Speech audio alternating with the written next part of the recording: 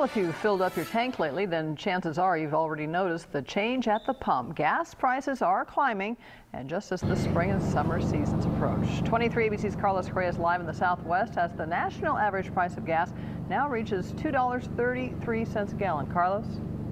Yes, that's 13 cents more than it was 2 weeks ago. Here at Chevron in downtown Bakersfield, gas is $3.07, which for many families means less road trips.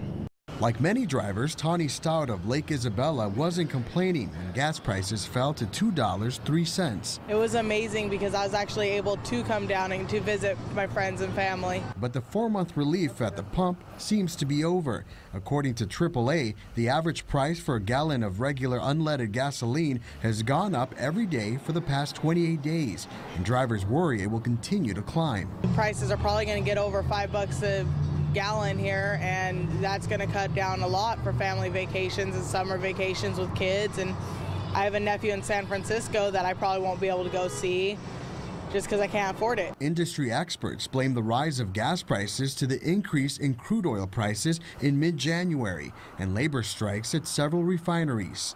Here in Southern California, price also rose after an explosion at ExxonMobil's refinery in Torrance. You just kind of do what you can as it goes, really.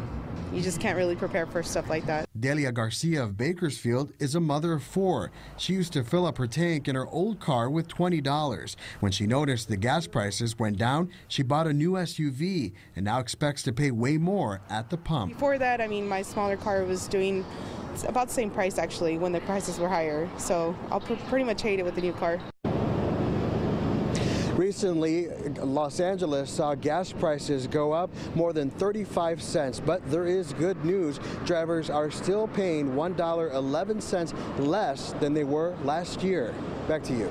All right, Carlos, thanks. And if the guy